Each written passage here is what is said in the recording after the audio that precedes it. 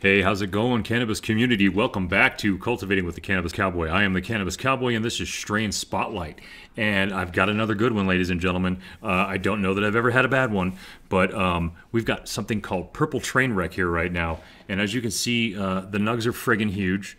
And as you can also see down below, it is a cross between Granddaddy Purps and Trainwreck, which is a couple of pretty classic strains. I mean, in the days now of Girl Scout cookies, wedding cake, chocolate cake, all kinds of different Skittles and things like that. It's good to see the mainstays like Trainwreck and Granddaddy Purps hanging out.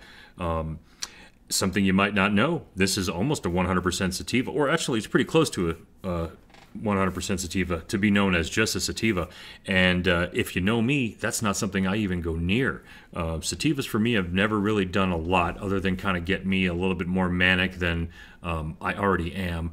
But, you know, at this point in my life, I really feel like the more I say that, the more I believe that. So what I'm going to do right now is test that theory.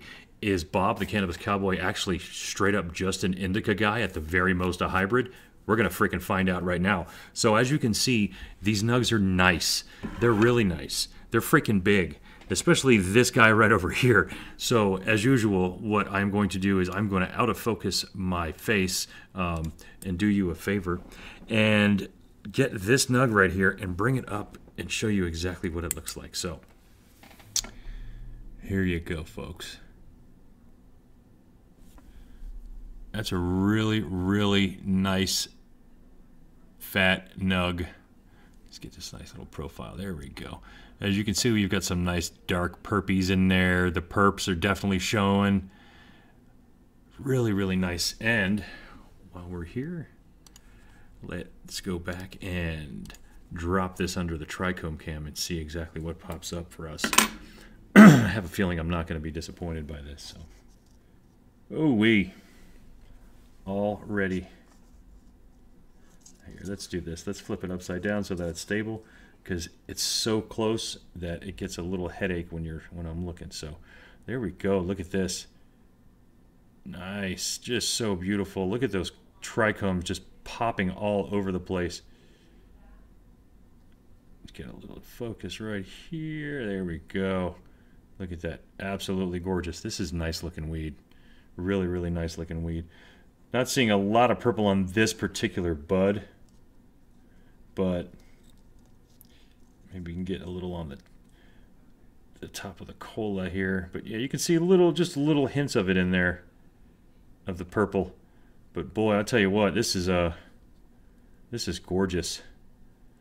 You know, and it's sort of like true to the whole sativa thing, where, you know, most sativas you're going to find are going to be your bright greens, and oranges and things like that, whereas as you can kind of see here, there is a decent amount of purple, obviously, because of the lineage of the Granddaddy Purps that's in there. But without further ado, we're going to get this a little sample going on right now. So let's give it the old break the finger test. As usual, I've got my clean bowl, not sampling anything in a dirty bowl.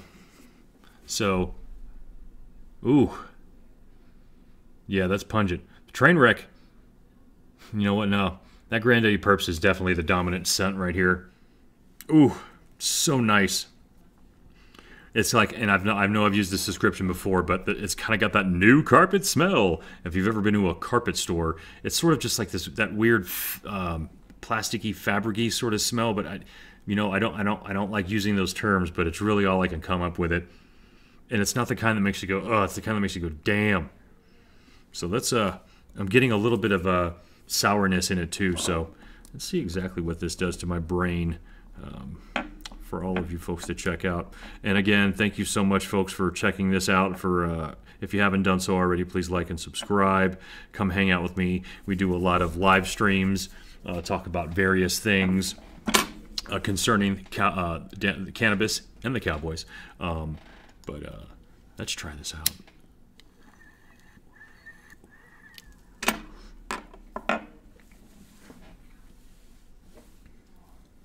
Okay, a little harsh on the throat right off the bat, but the exhale is smooth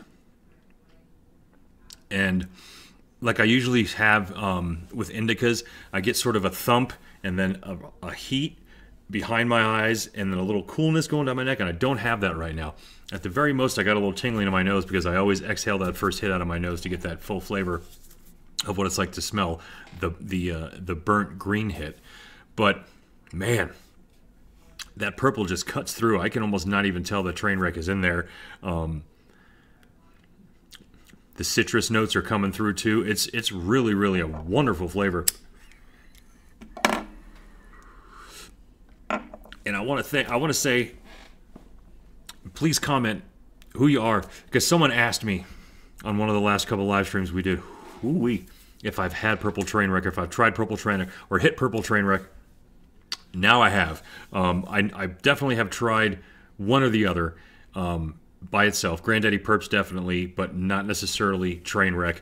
Trainwreck was something they had a lot when Good Chemistry that I shopped at was called Wellspring Collective on South Broadway, that is now called Good Chemistry, which is obviously where this came from. But gosh, that's really good. And I definitely didn't have a slowdown, which I normally have in some of the indicas that I smoke and some of the hybrids that I smoke. So, but I'm also not feeling nervous either. I mean, it's a small sample size. It's a smaller bowl than usual, so it's not necessarily going to give me the full feeling that I would get from rolling a doob, which is what I normally do. But you know, let's try it again. Wow, that's nice.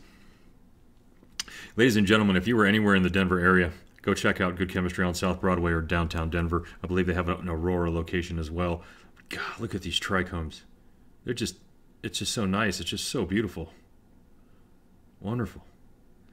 Anyway, folks, thanks again. Like and subscribe if you haven't already done so. Check me out on Instagram. Check me out on Facebook. I'm here to help you grow. My plants right now are going through week 6.5, almost 7 of flowering, which reminds me I have to go downstairs and water.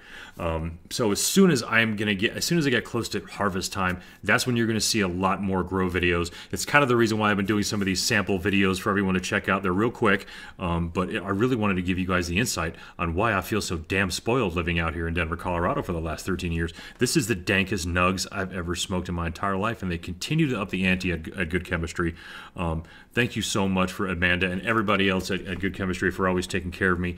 And always, ladies and gentlemen, thank you so much, and keep growing.